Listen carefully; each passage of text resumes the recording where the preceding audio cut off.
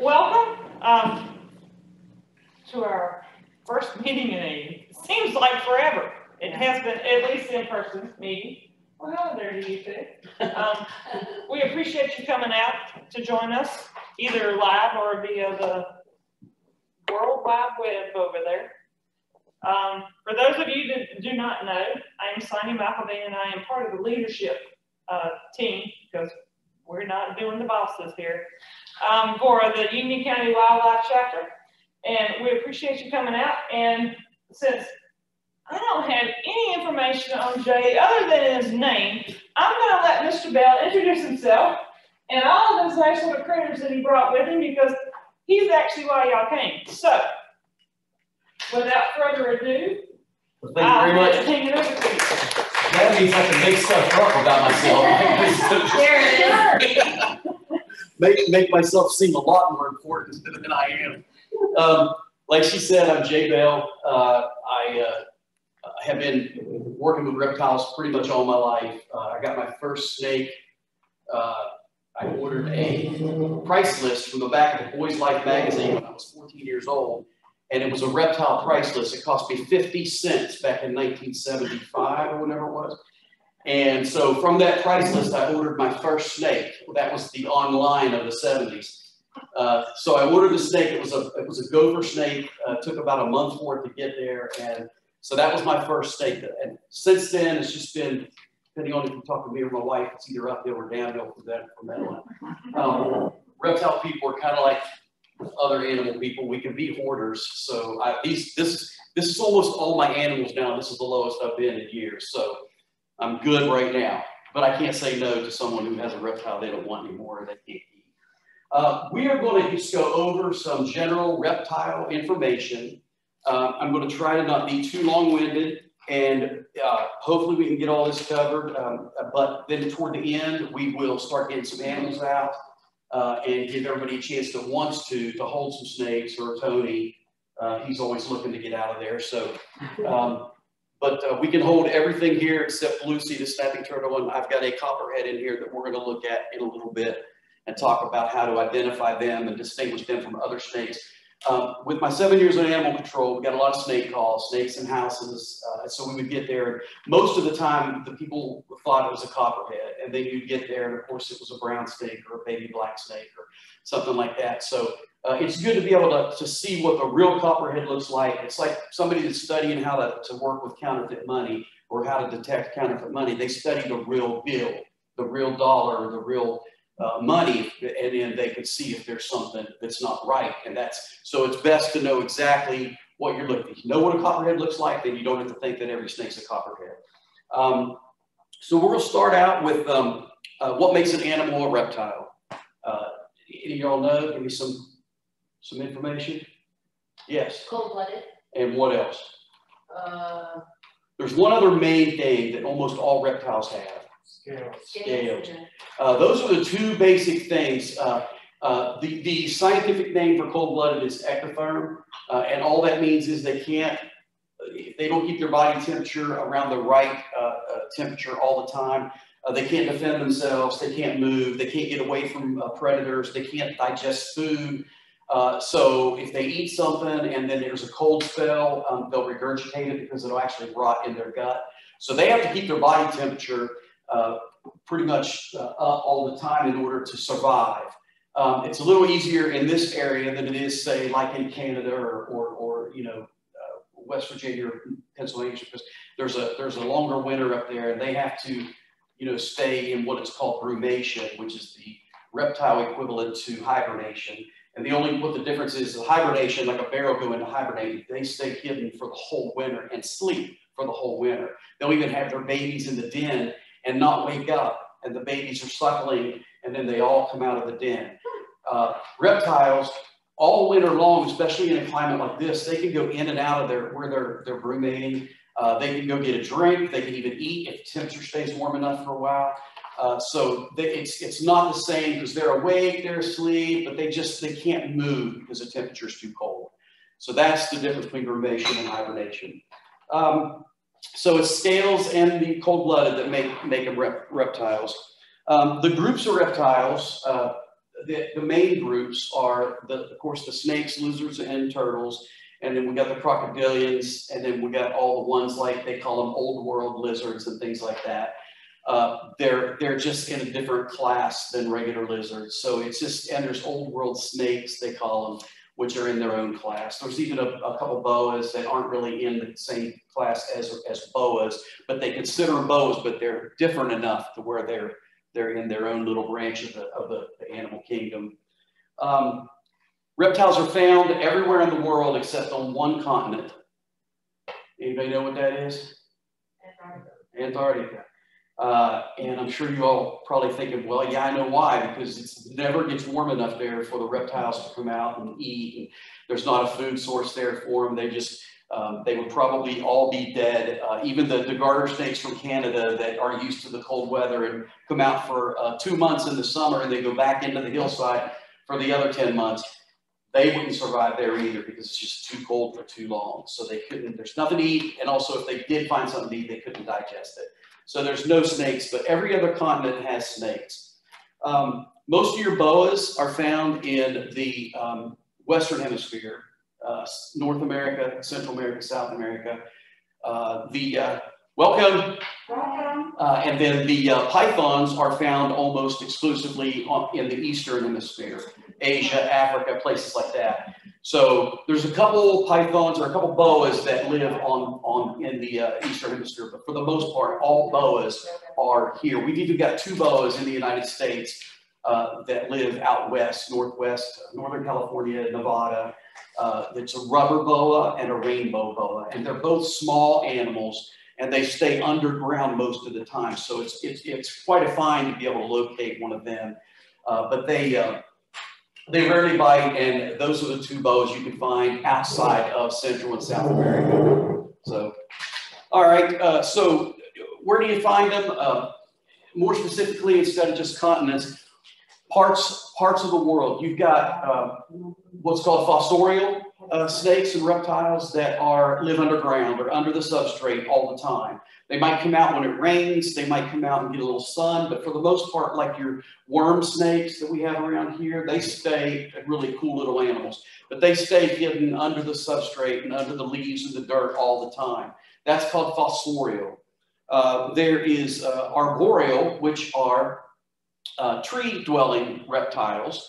So you've got like this guy right here, the Burmese python. He's not very old, so he's still small. He'll get to be from here to the door when he's full grown, but a couple 100 pounds. But his name's Norm, and I called him that because my last one was Hank, and Hank was an albino Burmese python. He was 9 feet long when he passed away. He had an intestinal issue, and he was albino. Now, in the snake breeding world and the reptile breeding world, if you find an animal or you breed an animal to look just like it normally would in the wild, they call it a normal. So that's why I called Norm, because he's normal. He's not albino like my other one was. So, but he's just as sweet. He's just as sweet. Okay, and the next thing, so arboreal is tree dwelling. A lot of snakes, like Norm, will climb up in trees and eat birds and mammals. But he's kind of all free. He'll eat in the water, on the land, or up in the trees. The other one is aquatic. A lot of animals, a lot of reptiles are aquatic. A lot of them are semi-aquatic, like your water snakes that we have around here. They're semi-aquatic. They feed in the water usually, but they spend a whole lot of time laying up on rocks and limbs, sunning themselves, and then you'll see them like drop into the water to escape. So they hunt in the water and they swim in the water, but a lot of the hours of the day, they're sunning themselves to keep that body temperature up so that meal they just ate in the water can digest properly. Aquatic animals would be like your sea turtles. The only time they ever come to shore is to lay eggs. Our snapping turtles here in North Carolina, the common snappers, the only time you'll see a snapping turtle out of water, 99% of the time, is when it's a female crossing a road or coming up on the bank to dig a nest to lay eggs. A lot of our semi-aquatic water turtles, like the sliders and the cooters and things like that, they're like the water snakes. They spend a whole lot of hours on logs and things like that. It's the ones you walk down by the water and 15 turtles dive off the log into the water. I didn't bring my slider. I had a yellow belly slider that I had since it hatched. His name is Franklin. He was that big when I got him. He's about that big now, but he was hatched with a foot missing, so he's got 3 feet. Okay, and another one, we've talked about any combination of the aquatic, the arboreal, and the fossorial, which would be norm. And then Antarctica, we talked about that. The snakes and lizards and turtles are all really good for the environment. There's a whole lot of invasive species here in North Carolina, like the red-eared slider.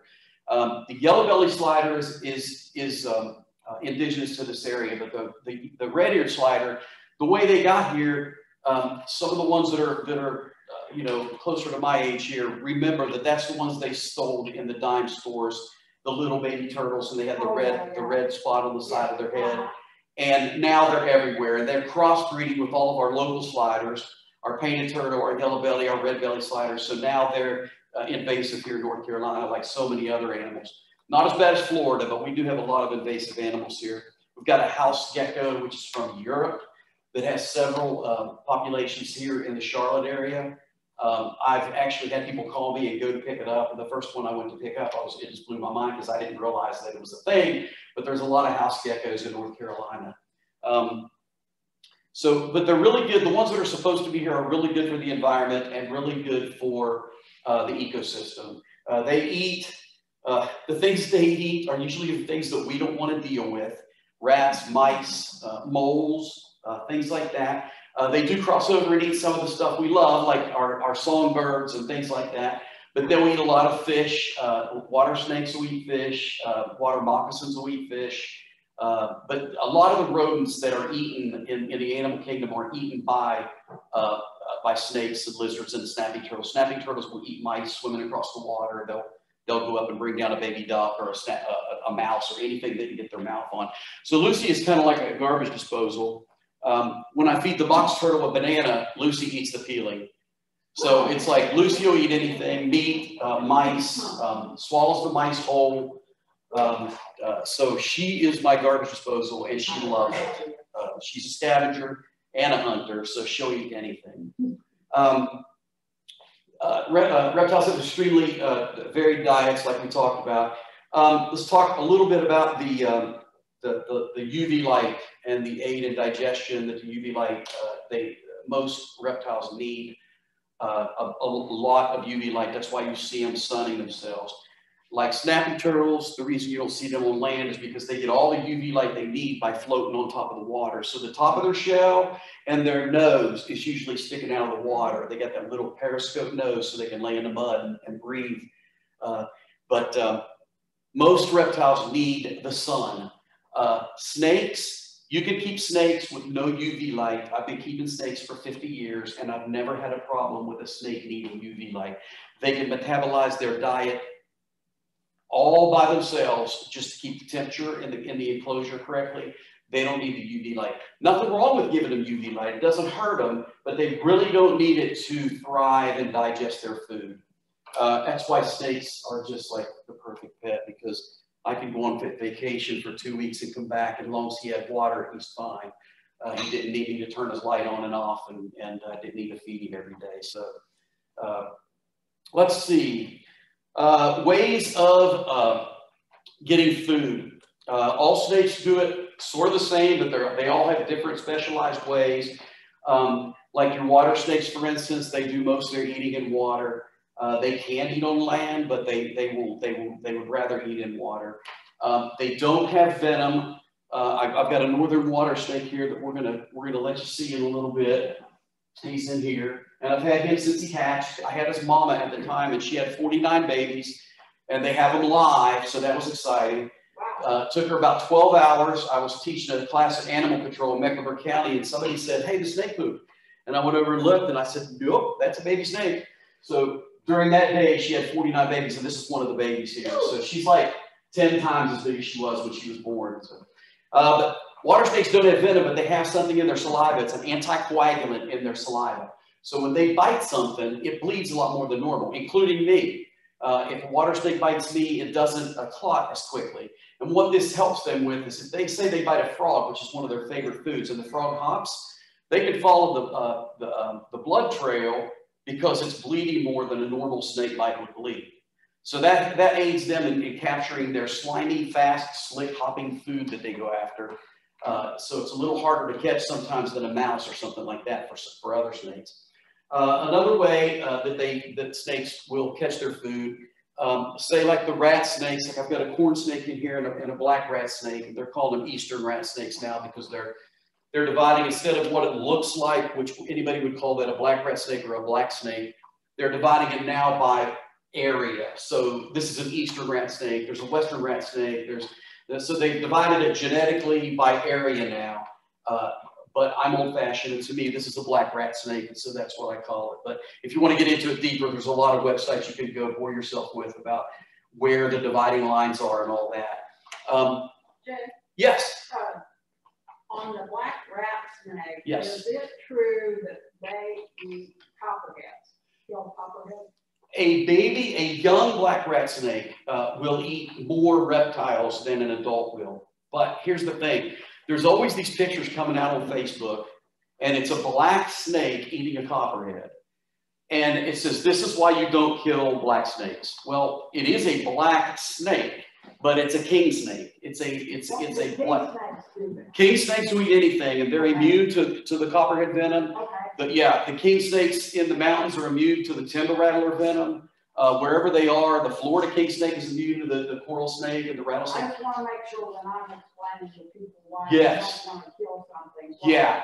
Yeah, the best thing about the black rat snakes is they get 8 feet long and they are devourers. I mean, that snake right there, when I feed it, it eats 2 large rats. So in the wild, they're just destroying the rat population, which is what we want. The rats and mice will cause damage to our property. Snakes never cause damage to your property. They don't have a way to do it. So they don't gnaw on things, which brings me to the next point. Another way they use to subdue the prey is snakes have hundreds of teeth, and they're all tilted backwards. So they're like little fish hooks going like this back through their mouth. They have 6 rows of teeth, almost all snakes do.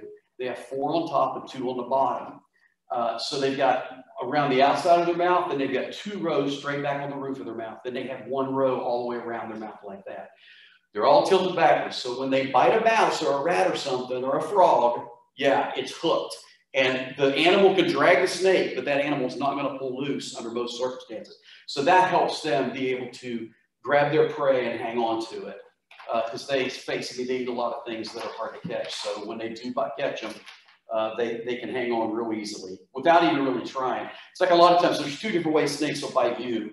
One is out of self-defense. If you're messing with it or if you're trying to kill it or whatever, that's the way most snake bites happen. And in North Carolina, a very high percentage of the venomous snake bites involve alcohol. So it's like, hold my beer, I'm going to grab this rattlesnake by the tail. And yeah, and it's honest because I called the Poison Control Center and that's what they told me. So, yeah. So where was I? Somebody. Yeah, hold my beer. So let's see. Different kinds of diets. So the rat snakes, the corn snakes, they are constrictors. So they have those backward facing teeth and they'll grab the animal, then they wrap around them and then they'll just hold tight. Basically keep squeezing a little bit every time the animal exhales until the heartbeat stops. When they feel that heartbeat stop when the oxygen is cut off to the brain of the animal, then 9 times out of 10, they'll start at the face and swallow the animal whole from the front. They can swallow it from the back, but it's a lot more difficult because the legs naturally go back on the mammal or whatever it is they're eating. So that's usually the way they end up swallowing them. Let's see what else we have here. Well, I've got a copperhead here, like I was going to tell you, but they're an ambush hunter normally where they'll just lay by a rodent trail and just wait.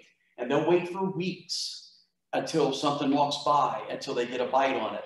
And then the venom of a venomous snake actually changes the scent of the animal. So as the mouse or whatever it is running down a trail trying to hide, they can follow that particular animal's scent until they get to it and then they can eat it. Usually by the time, because they'll bite and they'll wait a little bit. Then they'll start flicking their tongue to smell where the animal went. And we're going to talk about how that all works too, with how they smell with their tongues. So let's see. So we've got the water snake who eats mostly. We've got the Burmese who hunts all 3 places. We've got the king snake, who is the destroyer of all other snakes and lizards. So they all have different ways they hunt. Now there's a snake in North Carolina, all up down the East Coast. It's called a black racer, and they look a lot like a black rat snake, but they're cylindrical instead of rat snakes are shaped like a loaf of bread. Their belly scales are completely flat. Then they got a dome for their body. And what those scales do, that's why you see black rat snakes climbing up trees with no bark on them, because they use those belly scales to lock in between pieces of bark, and they can go straight up a brick wall if they can find enough little loose mortar to lock their belly scales in. So the racer looks a lot like them, but they're more cylindrical. They're usually not quite as big. They'll get about 5 or 6 feet long. They're anywhere from gray to black, depending on the individual. And the thing is, that was the scientific name for a racer, has the word constrictor in it. And they're not constrictors. So that's why you won't hear me use a lot of scientific names in my class, because they're not constrictors. They'll bite the animal and they'll just eat it, but they don't wrap around it and constrict it like a king snake or a rat snake or something like that. Let's talk about the box turtles for a minute before we go on. The male is Brianna's that works here, and the female is mine. And I said, well, can we put them both in for a while and see, maybe we'll get some babies. And this gentleman was telling me that the male wasn't really, or the male wasn't really interested in another female. So, but he has harassed her. So I'm hoping maybe something romantic happens while we're here this evening. Yeah, I'd love to have some turtle eggs. So these guys, of course, you see them crossing the road all the time. They're either, looking for food, looking for water, looking for a mate. They stay in the same general area their entire life. So if the nest hatches over in an acre of woods or farmland, they'll stay within an area as big as a football field their entire life. Now that's amazing, because they can live to be 90 years old. So they can spend a lot of time in the same area. If there's water source there and food source, they'll stay. They have no reason to leave. You'll see them crossing the road. You know how a lot of them get killed. You know the thing about, if you see one crossing the road, you pick it up and you put it on the side of the road it's heading toward, because they have this amazing way. The snapping turtles are the same way. They have this GPS in their brain. And I don't understand how it works, but you can let a snapping turtle go a mile from its body of water and it will find its way back to that same body of water. And that's the same with the box turtles. They will, it confuses the heck out of them. If you take one out of the wild and you put it in a terrarium, they just walk in circles, because it just messes with their brain so much. They'll be constantly trying to get back to where you got them from. So it's really good that if you do ever get a box turtle, that you get one from a reputable breeder, or like the one I got from a guy where he owns a zoo in Kernersville, where people drop off reptiles that they've been keeping for years and they can't keep them anymore. Now that turtle is not going to be able to find its way back to where it was. So he's, that's where I got that turtle. So she's used to living in a terrarium. She ate a bunch of steak the other night leftovers but she'll eat worms. They'll eat vegetables or animals. They love mealworms and crickets. They love apples. They love bananas. They'll just eat all different kinds of berries, earthworms, any kind of bug you drop in there, they'll chase it down and eat it. So they need, and again, they need the UV light to help them metabolize all that food that they ate. Well, if they're staying in that such a small area, how does that affect their genetic diversity? Because it sounds like they'd be inbreeding. Well, I imagine they are. I doubt, I have no doubt that there's inbreeding going on, because they do stay. Now, I think if there's males, they tend to go and find another area, but it's not far away. Okay. They don't go for miles and miles, and they stay within the same general area. But yeah, to leave a baby box turtle alone, if it's got food and water, it'll stay in the same place its entire life, which is, to me, pretty amazing. But yeah, and these guys are the same way, the common snappers. Let's see. Okay, talk about constriction, talk about the teeth. Okay, the Jacobson's organ. Who's familiar with that? You want to tell us about that? Sure. It's kind of, they use their tongue to pick up the scent molecules, if you will, and they go and rub it on the top of their mouth, and that kind of, not exactly smell, but they pick up pheromones to track down predators usually. Okay, you know more about the Jacobson's organ than most people do. What it is, exactly what he said, they'll stick their tongue out and they'll pick up scent molecules. That's why they're constantly doing this. You'll see them put their tongue out to the side, and it's like they're trying to figure out where the smells come. They're nervous, they're investigating the area, and they'll hold it out there. And when they're really nervous or really curious, they'll hold their tongue out. Normally, they'll just stick it out, and they have a slot right here, and it'll come right through that slot, and they'll wiggle it, and they'll pick up molecules. They've got 2 holes in the roof of their mouth, and it's called the Jacobson's organ. And they stick those forks, the forked tongue, up in those holes, and it goes straight to the brain. And that's how they smell. Yeah, it's olfactory, it's hardwired straight from those holes, straight to the brain, and that tells them if it's something that they want to eat or something to be afraid of or whatever. But it's pretty amazing. This is the thing about reptiles that always did make them attractive to me, because there's so many different qualities and variations that they all have, but they all have those cool things that other animals don't have. Now, there are a lot of lizards that have the Jacobson's organ too, like your monitor lizards and things like that. They've got the forked tongue and they stick it out and they do the exact same thing. But like our little local anoles and skinks and things like that, they don't have that. Those are the 2 most common lizards you'll see in this area, are the anoles, the green anoles, and the skinks, the 5-line skinks. Okay, so the pit vipers, like the copperhead, and I'm going to try to show you, there's a picture here I'll show you when we're done about the pattern and how to identify, but then I'll show you the actual copperhead that's in the aquarium there. And he is doing a really good job hiding. But they have some abilities that no other snakes have. The pit vipers, that's your rattlesnakes, your copperheads, your water moccasins, and a lot of other snakes around the world that have these pits in the side of their head. It's between their nostril and their eye, and it's just holes right there. And what those do is they can accurately strike at a warm-blooded animal and never see it with their eyes. So it can be totally dark, and they can follow an animal because of the heat register in their brain. The heat, they pick up the heat temperature change here. That's why a lot of people carrying a snake bag with pit viper in it, a lot of times they'll get bitten on the leg because they're seeing the heat of the leg through the bag, and then they'll bite. Wow. So that's why you see a lot of snake collectors now, they use 5-gallon buckets with screw-on lids. They've kind of gotten away from the bags. But so that's pretty amazing that they can follow a warm-blooded animal until they actually can accurately strike at it, and they never saw it with their eyes at all. So, and the other animals that have those are most of your boas and pythons, but it's not holes like that in their face, it's along their lips. They've got little grooves on their lips, but it does the exact same thing. What's that? That one guy was out. This guy? Well, what's driving him crazy is this is the first time I've had him in with any other snakes. So he is stressing out. So let's see if he's going to bite me out of excitement. Let me get him out of there. He is not happy. I've got a water snake and a garter snake in here. They've been together a bunch of times on these events. This guy has never been with another snake, so he's not liking it very much. So I may have to make a change here in a minute. So what's wrong, Norm? Calm down. All right, so let's see. The venom of the snakes. There's 3 basic types of venom. There's a lot of different combinations and cocktails of those 3 types. But like say the copperhead, a rattlesnake, and water moccasin have a, yeah, he's never reacted this way before, so let's see if we can calm down.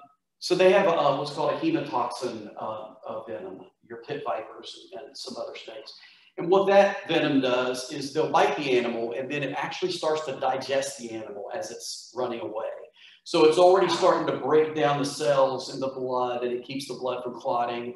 And so it's pretty amazing stuff. That's why you don't want to get bitten by a hemotoxin venomous snake.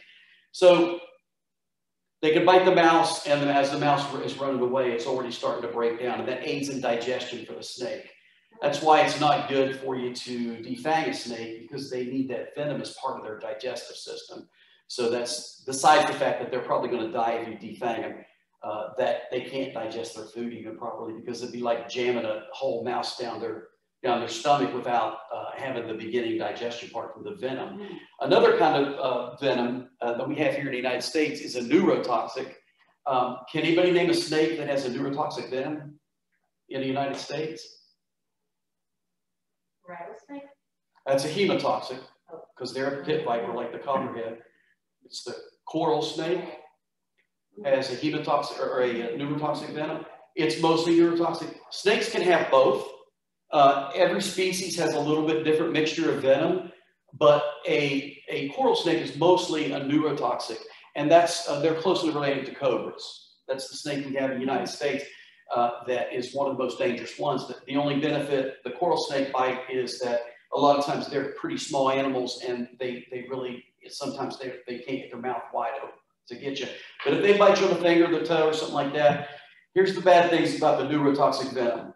With the copperhead, and it bites you right away, you're in pain, there's swelling, there's redness. You know, with any venomous snake bite, you get to the hospital right away. You dial 911 and you get to the hospital. With the coral snake, you could be bitten by a coral snake and not know it for hours. And then you'll start feeling lethargic and tired and just like something's not right. And then your diaphragm and different things start shutting down. So you can begin to suffocate and you can have organ failure and things. But the thing is, you don't know why. So, you know, if you do call an ambulance to get to the hospital, you don't even know to tell them that you were bitten by a coral snake. So it's a very dangerous snake to be bitten by. We have those in North Carolina? To the east of us. Yeah, we don't have any water moccasins right here. We don't have any coral snakes right here. We don't have any eastern diamondbacks right here. We do have some timber rattlers, some pygmy rattlers, and some copperheads. Everybody will tell you their water moccasin story. Clear up into Pennsylvania, I've heard people saying, yeah, I killed a water moccasin the other day. It was in my grandfather's pond. No, you didn't. You killed a northern water snake. It was not a water moccasin. So it's just, you know, I wish I could get that word out. There's a map. You can just Google water moccasin region or range, and it'll come up and it'll show you that they start 2 counties to the east of us. They start south of us. And then they go up the East Coast up into Virginia. But where we are right here is the best place to live, because mostly all we have in this area right here is copperheads. Wouldn't want to get bitten by one, but that's better than getting bitten by a water moccasin or a rattlesnake. In Gastonia, there's a pocket of pygmy rattlers. But in Mecklenburg and Union, not so much. But east of us, toward the coast, you got pygmy rattlers. We have water moccasins. Okay, yeah, they're not a fun snake to get bitten by.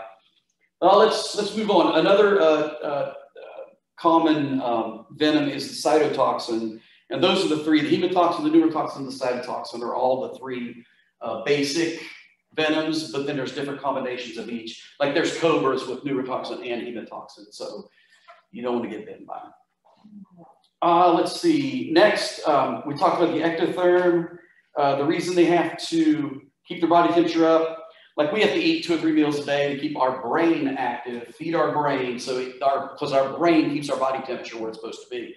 They don't have that. So they can eat once a month or once every 2 weeks, not preferably, but they can, and it doesn't affect their body temperature. They have to get in the sun. They have to get where it's warm.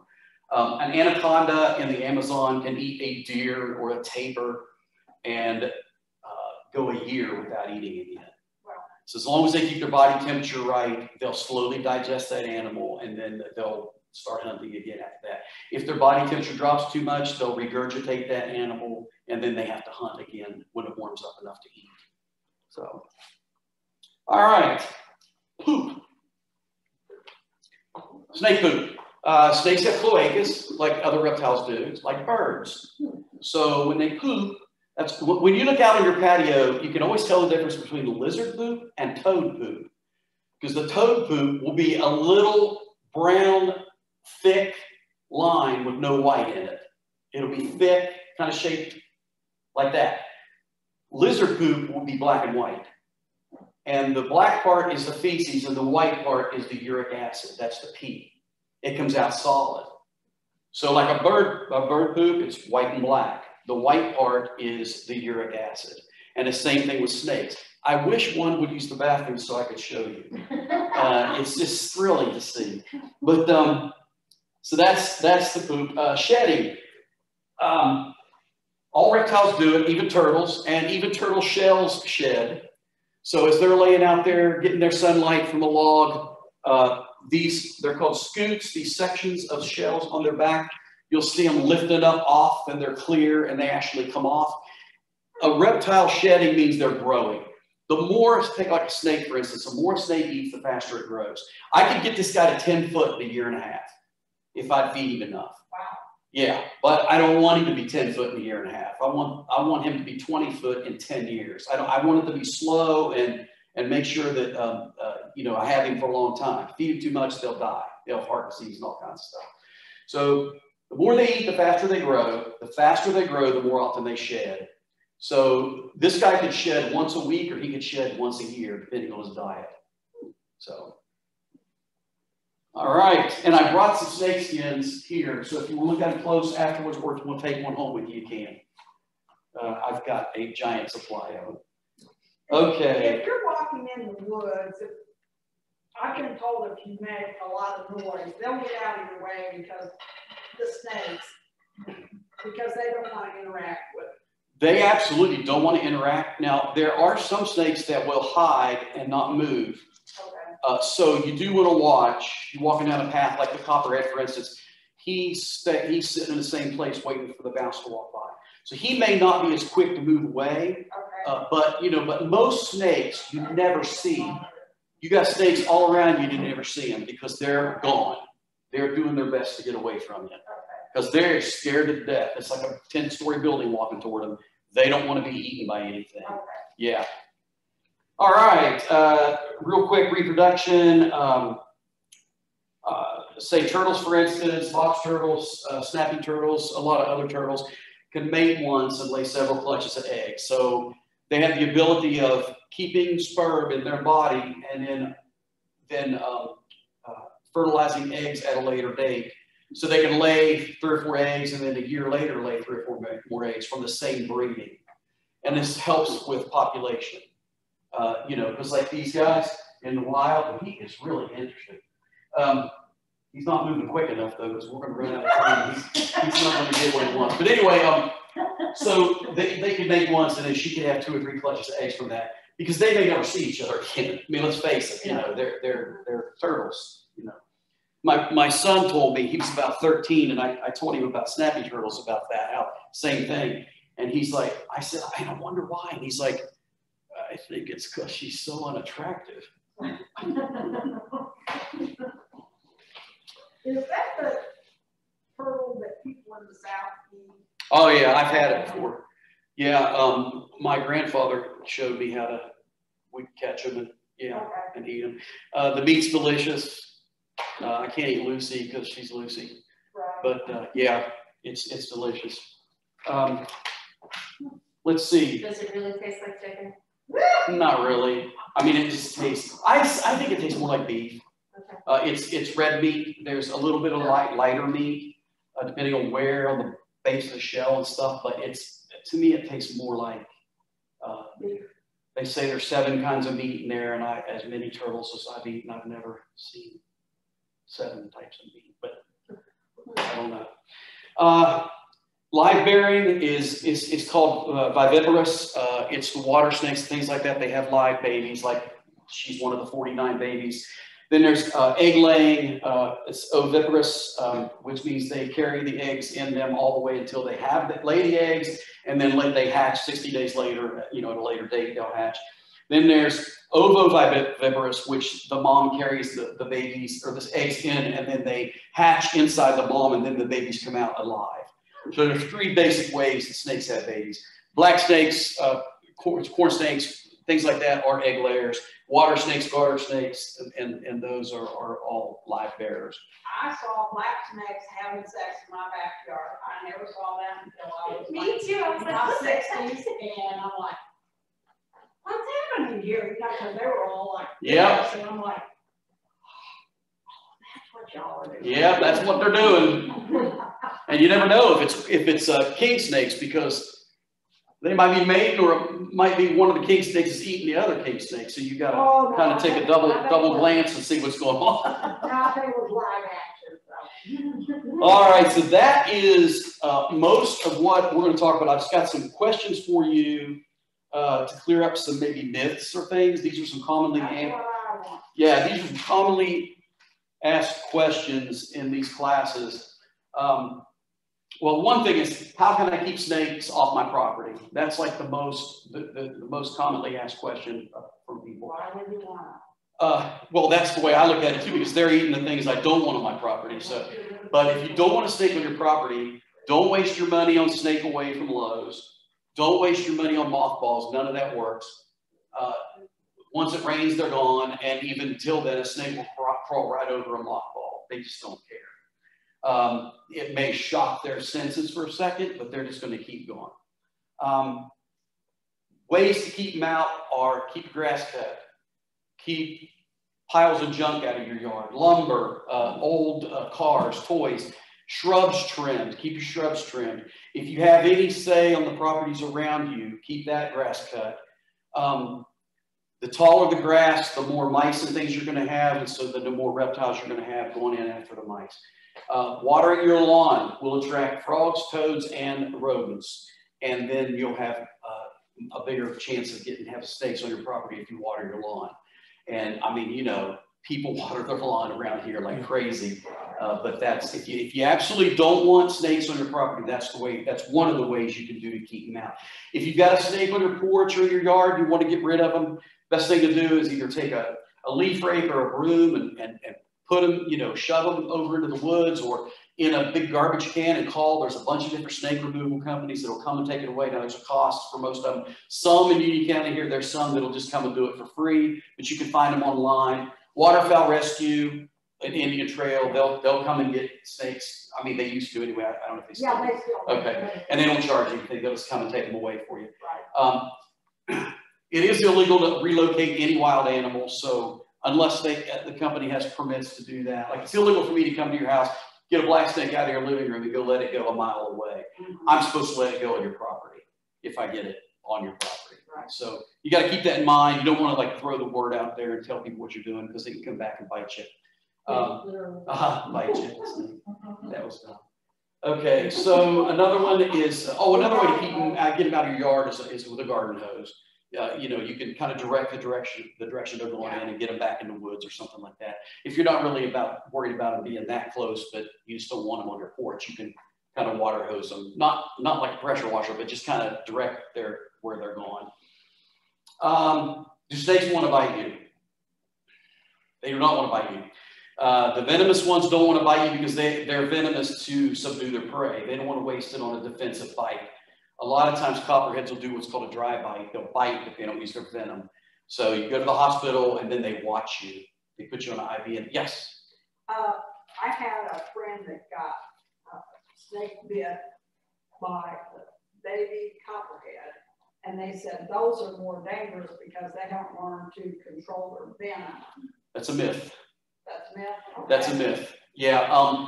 I've gone the whole spectrum with that. I've watched the herpetologists and biologists reports over the years, and for a long time they were saying they can't control their fangs, they can't control how much venom they give you. They just all. So that's a myth. It's a myth. If a giant copperhead bites you on the leg, and a tiny baby copperhead bites you on the leg, that giant copperhead has a lot of venom, so it's going to do you a lot more damage. It's the only difference in venoms between the same species like this, like copperhead here and a copperhead in Georgia. There may be a little bit difference in the chemical makeup, enzymes and proteins. One may have a little more of this or a little, but they're all basically a hemotoxin venom, pretty much the same strength. Okay. Yeah. But I know right, because I've heard that, and that's what they Yeah, I know. They'll tell you a lot. That's how the doctors are not. Okay, and then we talked about black snakes eating other snakes. The adult black snakes, they're not a reptile eater for the most part. Some people will tell you, yeah, I saw a black snake eating. I've kept them in together. Zoos keep them in together, and it's never been an issue with anything I've seen. It's the king snakes that will eat the copperheads, but they'll eat the black snakes too. Will snakes chase you? They don't want to chase you. They might strike at you a couple times if you get them cornered. You may be the only thing between them and their water that they're trying to escape to, water snake or something. So it may look like they're chasing you, but they're just trying to get safe. They're trying to get, if they got to go through you, they're going to go through you, but they're not like chasing you to bite you. Now, if they strike at you and you're still standing there, they may strike again. It may look like they're chasing you, but that's not what they want to do. And they don't want to bite you because even a non-venomous snake, I mean, it's not comfortable. It hurts, and also they lose teeth. Now, the teeth grow back in, but they don't want to lose teeth, and they don't want to use their venom, and they don't want to bite you. They'd rather just be left alone. Jay, if you have the black snake and the rat snake right next to each other, what's the major difference that just the common person can look at and go, oh, that one's... The black snake and the rat snake, because they're the same thing. Like, this is a black rat snake. Which is, some people call them rat snakes, some people call them black snake. Some people call them black rat snake, but it's the same snake. So that they're the same. And the king snake. And the king snake. The king snake will, 90% of the time, 99.9% of the time, will have these bands around it, the white or the yellow. The females usually have a tan or a yellow band around it. So if it's solid black, then it's the rat. Yeah. Now, when they're babies, they're not. When they hatch, they're brown and gray, and they have a definite pattern on them. And a lot of those it's to help them be camouflaged when they're young. But as they grow, they turn more black. But even like right after he eats, like right now, I could see the old pattern, the white between the scales. And when they eat, it really spreads those scales out. And you can see the skin between the scales, and you can see the old pattern even on an old black rat snake. Now you know why I'm at this class. Hey, it's great. All right, hoop snake, you ever hear that? Nope. Okay, I'm glad you haven't, because it's really dumb. It's coach whip snake or a whip snake, and they say it's like a myth that they'll bite their tail and they'll roll after you. People actually believed this. Okay, yeah. Okay, snapping turtle bites. I've heard where snapping turtle bites you, it won't let go until lightning strikes, or you light a match under its tail or something like that. If they bite you, most of the time, it's just a wham and they're done. I've never been bitten by one, but I've seen a lot of videos, people intentionally letting themselves get bitten to see what would happen. Yeah, exactly, yeah. I don't trust anybody with my beer, so. Yes. He's climbing. Which one, the turtle? He was climbing on it. Oh, I can't see. Oh, that's awesome. Oh, man. You're running out of time, buddy. I don't know if it was, I assumed it was him in the back. Yes, it is. Yep. Well, keep talking, he seems to like it. Yeah. Okay, a milk snake. We have a milk snake here in North Carolina, an eastern milk snake. Oh, that's fantastic. We got a video. No, I'm kidding. Leanna would like that. yeah. Here's what your buddy was doing when you weren't here. So the milk snake, the rumor was that they would like suck the milk out of the cat. And yeah, but that's not why they're in the barn. Snakes don't drink milk. They're carnivorous. Snakes eat only meat. They have no interest in milk. So what they were in the barn eating the mice that was eating the grain that the cows were eating. So that's why. Same thing with the corn snake. There's two different reasons they think they call it corn snakes. One is because they thought that they eat the corn, and the other one is because their bellies, I'm going to show you in a minute, looks like you know that Indian corn you hang on the door at Thanksgiving or whatever. It's got that pattern to their bellies. So that's all right. We're almost there. I know the answer to the last one. Not no, but hell no. Don't suck the venom out. That's exactly right. That's exactly right. Way to go. All right, so venomous snake bite used to be they had you make like a little X on each bang mark and then suck the venom out. put a tourniquet on the limb, and then wait. All of that's wrong. Go to the doctor. All of that's wrong. 911, go to the doctor. If you're in Charlotte, go by ambulance so they can get you faster than you can through the traffic in your own car. Don't cut the wound. Don't suck any venom out. Don't put ice directly on your skin, and definitely don't put a tourniquet on your arm or leg, because there's more damage done if you try to do that stuff than if you just wait and let the doctors do it at the hospital. I know, he's like so. There's always been a rumor about black snakes and copperheads mating and having babies, and the black snakes were venomous because of that, and that's not true. There is some crossbreeding that's done in labs between like copperheads and water moccasins, but they're both, oh yeah, buddy. Good. Okay. And then we talked about the water moccasins in this area. So, and that's, that wraps up. Is there any questions before we get an animal or two out? We have a few questions on here. Let's do it. Okay. Okay. I have a pond and I need to walk into. What should I be concerned about? How can I keep away from them to keep them away from in the water? I don't think there's much to worry about. The snapping turtles, if there's any in there, they're going to do whatever they have to do to get away from you. Any snakes, the water snakes. If you live in the Union County area, you don't have to worry about the water moccasins. So the water snakes that are in the pond are just like the northern water snake or the brown water snake. They're not venomous. They will do their best just to get away from you. So I don't think, unless you've got an alligator in there, I think you're in good shape. Should I have a follow-up with that? Should I be concerned about them coming into my house? There's always that possibility. Snakes, because of body temperature, like we talked about, have to keep their body temperature up to digest their food. So they will look for a place to stay warm or even to stay cool in the summertime. So if they're crawling by your house and they find a crack where they feel a little warmth and it's cold outside, they may crawl in there. But it's not to get you, it's just to get their body temperature right.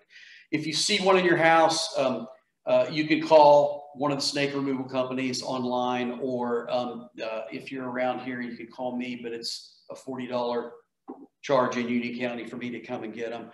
The problem is when they're in the house, usually, unless you get them right away, they're really hard to find once, by the time I get there, they're going to be gone. You keep them out by plugging up a lot of holes. Like we said, mothballs don't work, snake away doesn't work. But there's always a chance, but it's a slim chance that if you got all the holes plugged up, it's just a slim chance that they're gonna come in there. Get rid of all your rodents. If you see any rat or mouse feces, call an exterminator. Get rid of all the food that might be driving them into your house. That's another reason they come in, is for food. Okay. Does NC have an area with an environment that could sustain pythons like the swamps in Florida? Not for very long. They might live through the first summer, but when it gets down to, 20 degrees for very long, unless they found a really warm place to climb into for the winter, they're not going to survive the winters here. Okay, I think that's all the questions we have from here. Okay, who wants to hold Norman? He finally called Dan. He really called me. He did. He was. He didn't like being in there with those other snakes. Okay. Well, I said, I drew reptile over. So we did have one more. Sorry. Oh, sure. How to identify poisonous snakes by belly scales? Well, that's probably the least way that you want to identify them. I don't know if you'll be able to see this on the camera. That's a copperhead in that picture. You see the dark bands on the side of the body. When you're looking at the copperhead from the side, they look like Hershey's Kisses. And that's the main venomous snake in this area that you want to look for. If you look at the snake from the top down, the dark bands look like hourglasses. It's shaped like an hourglass. That's the two best ways to tell a copperhead. A water snake will have bands like that, but they're sporadic. They're not shaped like hourglasses. They're just all over the place. That's the best way in this area to figure out if it's a venomous snake or not.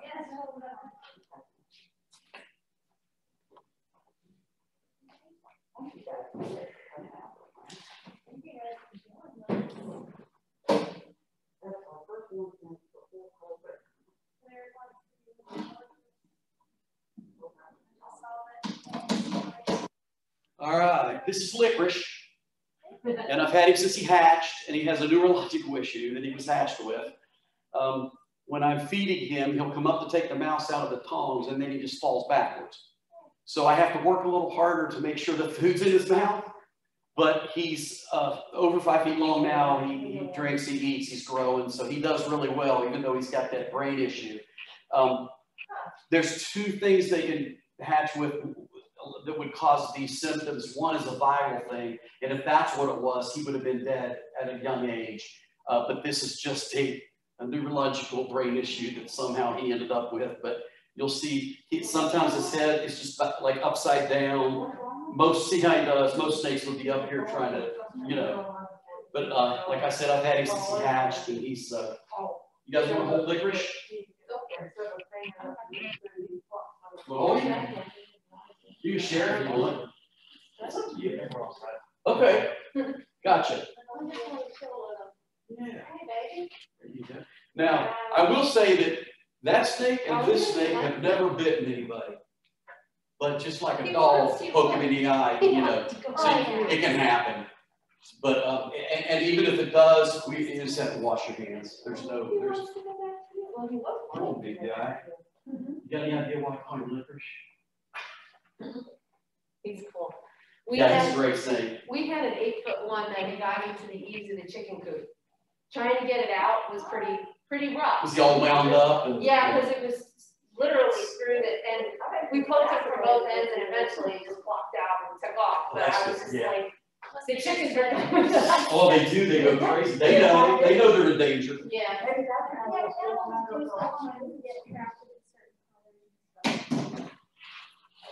All right, come here, big guy. Get out of here. Now, another snake we have in this area that's in the rat snake family is the corn snake. And that's what this is. It's a young one. He's not very old. I'm going to show you the belly, how we talk about the Indian corn design. You see on the belly how it's kind of reminds you of the.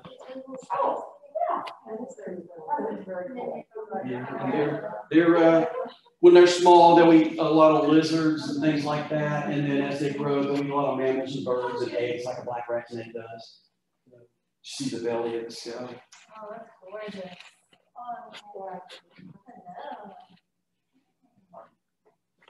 He calmed down. Yeah. He was going crazy. Well, he did not like being everywhere. He did not. I know next time not to put him in with anybody else. You see that? Another way to tell the racers from the black rat snakes.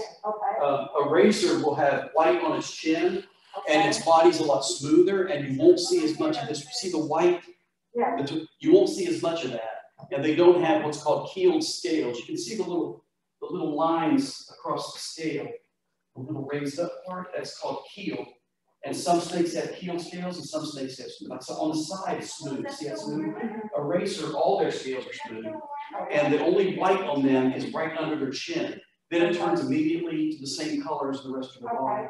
Black rat snakes are like a corn snake. They've got this mottled black and white. Yeah, you can see how white goes way back. And so this is the guy with the neurologic issues? Yes. Yeah, poor guy. He has his issues, but. That's all I got mine. And me too. But he's a very calm guy, and he's just been this way all his life. Did you guys do the thing? Did you say that they do the thing?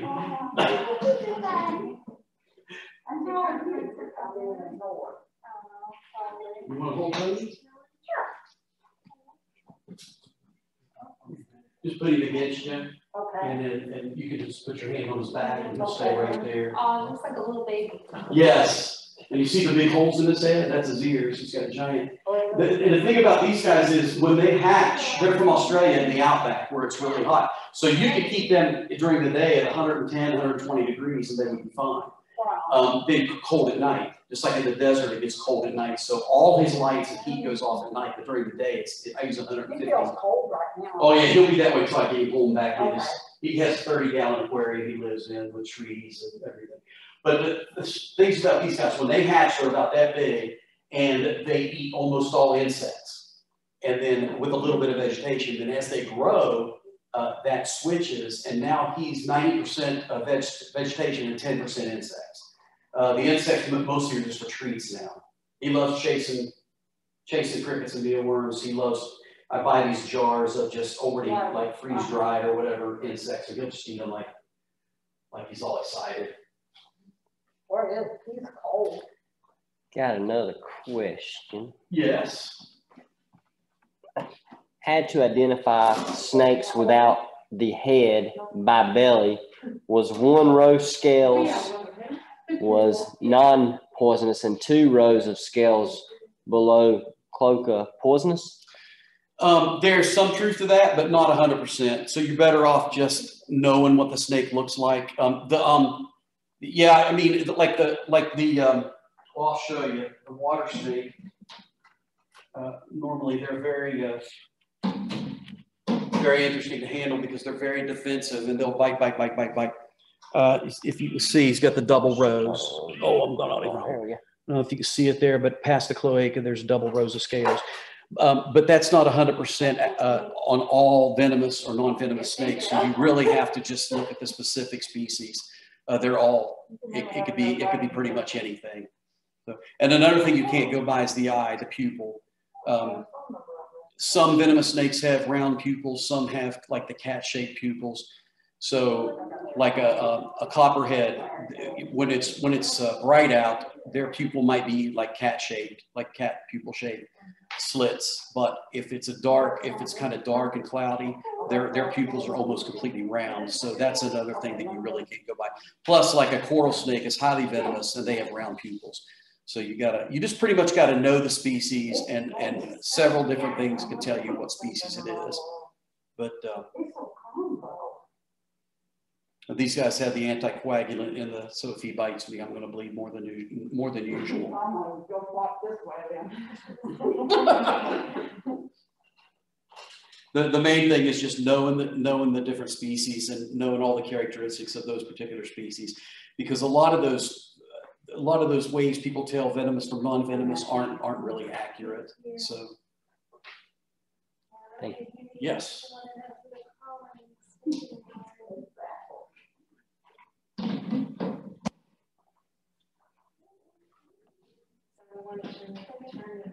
Is that the copperhead? Yes. I'm backing up. I'll let him get Alan first. That's right. Go through him and go from there. Brianna left a good one, didn't she? She don't. Tracy? Mm-hmm. Grandson? Mm-hmm. Hello, Brianna. Brianna. Hey, thank you so much for doing this tonight. Sorry I can't be there.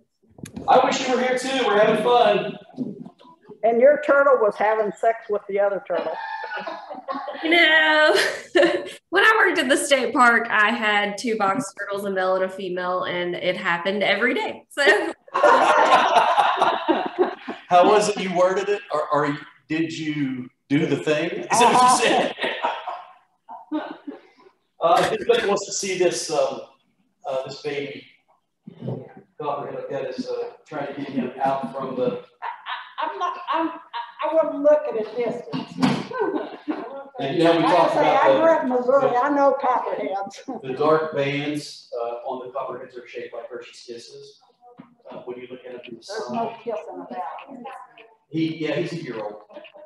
When they when they're born, they have a bright yellow tail. It's like your shirt. It's just like that. It's iridescent, and that they can wiggle it and attract prey. And then as they grow and get older, that goes away, and it's just dark. And I don't know if you can see it on this guy or not. Yeah, if you look at it from over here, there's 2 little black spots right on top of his head. And 99% of all copperheads have those. They actually have no function that I'm aware of. It's just a design. And then you can see right here, the pit between his eye and his nostril. Yeah. That's that temperature sensitive pit I was telling you. Yeah. Yeah. Beautiful. What's the name? His name? You mean like what kind of snake he is, or what, or his actual name? I don't have it. You want a name? LaQuisha? Yeah, I've got some of them I haven't named. Yeah, well, That that's should be good. rusty. Rusty? Yeah, that's Yeah, it's pretty snake. Now, if there's anything here that anybody wants to hold or touch, See the copperhead. you say you just want to hold it up? or No. Just kidding. You behave.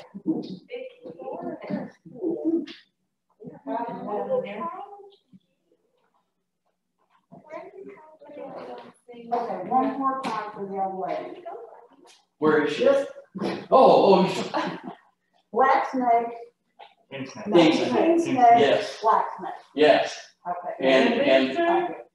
that, the one I have right here is a northern water snake, Okay. most common water snake in this area. Okay. And the other is just an eastern garter snake. Okay. And the thing about the garter snakes are they can get 4 or 5 feet long. People don't realize, but they usually end up getting eaten by something before they get very big. So That's a bright look red. at his eyes. His belly almost really that's a That's right. His eyes are starting to turn blue. Very cool. Yeah. What's Do you know what that is that makes their eyes turn blue? It's the skin. It's like when they shed, right? Isn't it the shed the? Do you know what actually causes that? It's lymph gland fluid that gets between the new skin and the old skin. And then when that is reabsorbed into the lymph gland and it starts to dry up, the old skin, they can rub it off. Yeah, and because there's a scale on the eyes too, that comes off when they shed. You can see it on these sheds here. See the eye scales? They're called eye caps. And with snakes, captive snakes, sometimes those eye caps don't come off. And sometimes they'll shed 2 or 3 times before the eye. So you got like a 2 or 3 layer thick eye cap that don't come off. Yeah, trying that. Oh, trust me, I was watching. If this one decide to get happy and make a run for it, I'll let you know. I appreciate it. Now, before I pick up the king snake, you don't want to say the Are you ready to go out here? I don't trust you. Somebody else want to hold you? If anybody wants to take any of these snake skins home, that's fine. Oh, does anybody know what this is? Found it on the beach in Florida last year. I have my It's a sea turtle shell from a dead sea turtle. Wow. This is the bone that's underneath underneath the colorings, the color scales. That's a rib. The shell is actually ribs, Wow. and that's isn't that cool? Yeah, these little girls were digging for shells, and it was laying right beside them. And I stopped and went, "Did you guys find that?" And they looked at me like, "No." And so I picked it up. I thought I would take their thing if they found it, but Now, can you identify the snake from the skin? you can sometimes. Let's see. Sometimes you can see a pattern from like this. Looks like it might be the garter snake. See the band down the back. Yeah, okay. You can tell sometimes from king snakes. You'll see the little lace out. I know which one this is. This is from licorice, but it's just because it's the biggest one I have here. But I've got some really big ones at home from Hank before he passed. Yeah, did I show you the picture of Hank? I think you showed Vicky and I before everybody else got here. Poor Hank. He was great. He was the most popular one with all the kids. Oh, that's good. That was Hank before he died. Oh, I guess that's He was 9 feet long. How was his girth? He only weighed about 25 pounds, and for a Burmese python for 9 feet long, he was pretty slim. But like, I don't overfeed myself. I try to get him to keep growing and not get fat. Chill between. Oh my God. Yeah, he was a sweetheart. Did you see the? This is my old. I like the pool balls and stuff. Yeah, I thought that might be a good picture. Sure, yeah. He is a little bit of snake. This was my 9-foot albino Burmese python that passed away about 6 months ago. But can't hardly see the part on the pool table, but he goes clear across the pool table. That's his head hanging down there. Now, Jay, what about salamanders in our area? There's a lot of marble salamanders, which are the black ones with a little white, sort of marbly look to them. Yes, I have a picture with that. Do you who this is? So I found them underneath one of my flower pots. Yeah, those are really cool because they live a lot of times in your yard. You know, they're not like in a stream. And it was pretty big. Yeah, I they mean, get big. considering that he was just hanging out. They do get big. Maybe someday I'll have a flower pot. I'm trying to find another picture of the snake that we saw in ours. Lucy tried to climb out of the aquarium in my truck, so I had to put tape on her. Oh, wow. Awesome. Her claws are very sharp, and she cuts you if you pick her up. And the way you pick a snapping turtle up, you don't grab it, you don't pick it up by the tail because it puts too much stress on their spine. Yeah. But it's a very common way to carry them through the years. That's the way people carry them. But the best way to do it is grab the tail to control the turtle, and then with your other hand, go under the turtle's belly and pick it up like that. And that way you have control. Well, you're supposed to have control. Come on, Lucy.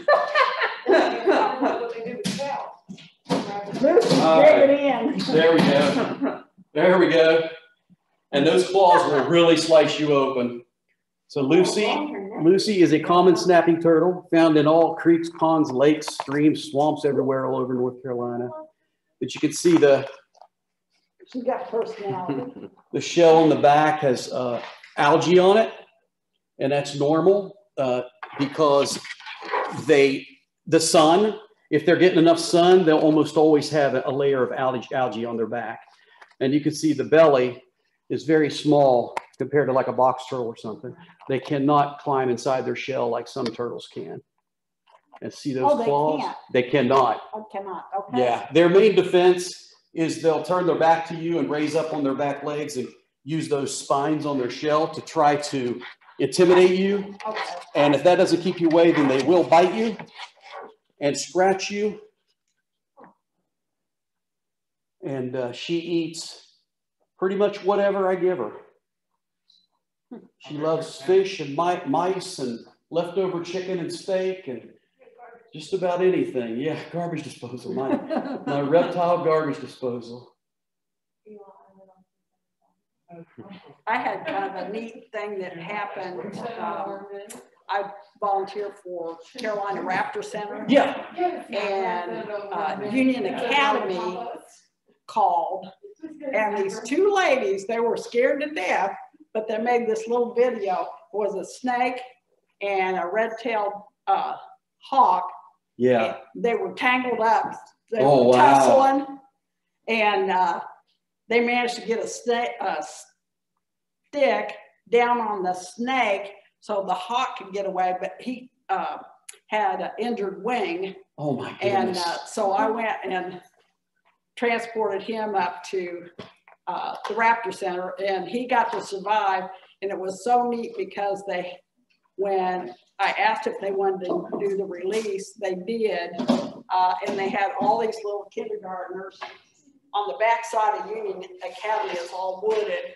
So they had all these little kindergartners lined up, and I told them they needed to be real quiet when I let the teacher release the hawk, and they were just in awe of the whole thing. So That's pretty cool. It's not something you get to see every day. no. Yeah. And the video that they had of the snake and the bird, tussling, I'm like, whoa. Yeah, that's awesome. It was pretty awesome. I think you found a friend. Yeah. He looks pretty chill. Uh-huh. So we got another question. Yes. Is there a place or resource that she can see the difference between a copperhead and a water snake, or pick up pictures of them? Yeah. I'm going to show you a book. Actually, two books. This is one. And if you can get a copy of that, it's got great illustrations in it, and it tells their exact region where they are. The main thing is with like I said, with the copperhead, the dark bands are hourglass shaped and they look like Hershey's Kisses from the side. But a water snake, No matter how flat a water snake makes his body and how flat he makes his head, they do that sort of to scare you.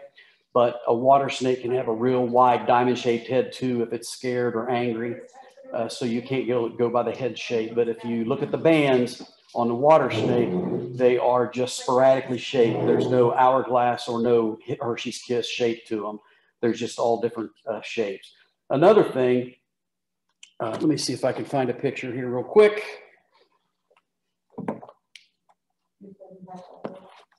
Yeah, there's no. On a water snake's the side of their face, on their lip, they have real dark lines that run down between the scales. If I can find the water snake in this book, I'll show it to you.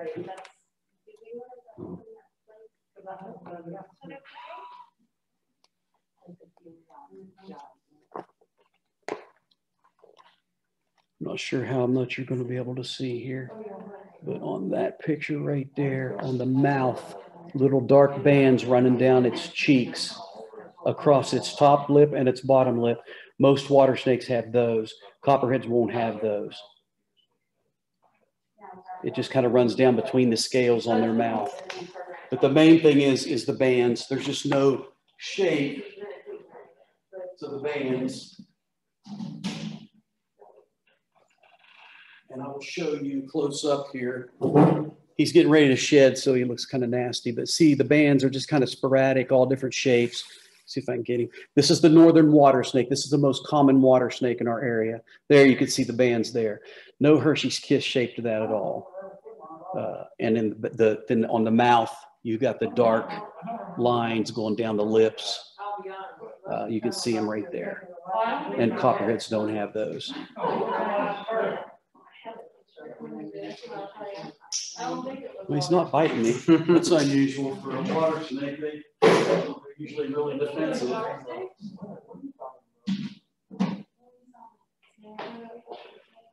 Did everybody get to hold or touch what you want? Okay. I just wanted to maybe hold the one at the end. The bearded dragon? Yeah. Oh, okay, sure. Water snake. Let's see where I can put this down to where I'll put it back. I don't know why. That's not my choice. Yeah, he was real comfortable with you. Just reach in and grab him with one. You held him, right? Best way to pick him up, just one or two hands, supporting real good, and he'll start whipping his tail. Just keep one hand on his back. There you go. Perfect. Perfect.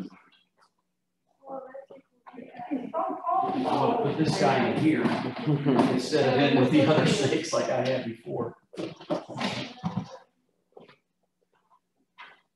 Do the water snakes, if they've been out in the sun, do they have like a darker shade?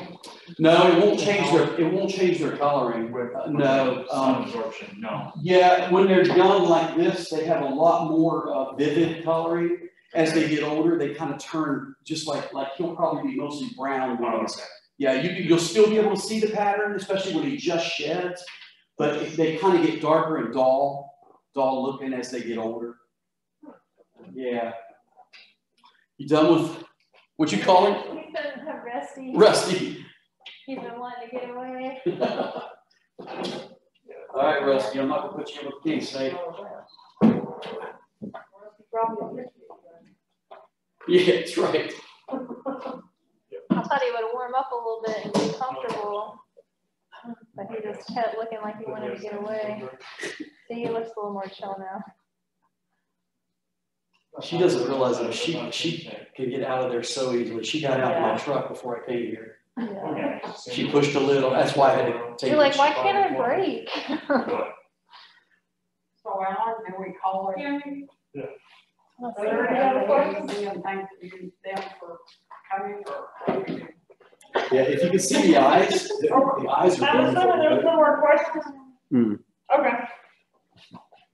No questions from the audience? So, well, just thank them for being. Absolutely. Thank you, guys. Thanks for having me.